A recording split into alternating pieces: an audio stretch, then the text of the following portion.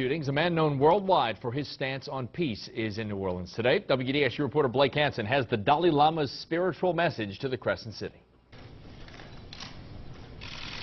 On his first visit to the Crescent City, the Dalai Lama was frank with members of the press, joking when asked why he decided to come. When you received invitation and with some sort of free ticket, then if you decline that invitation, it's foolish.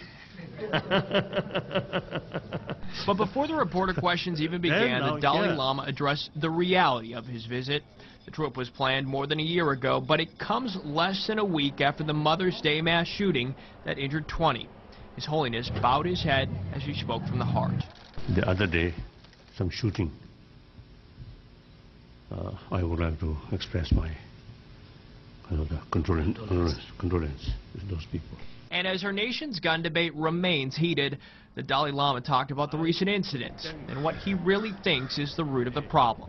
Real gun control, right, control of gun, ultimately from here, you see,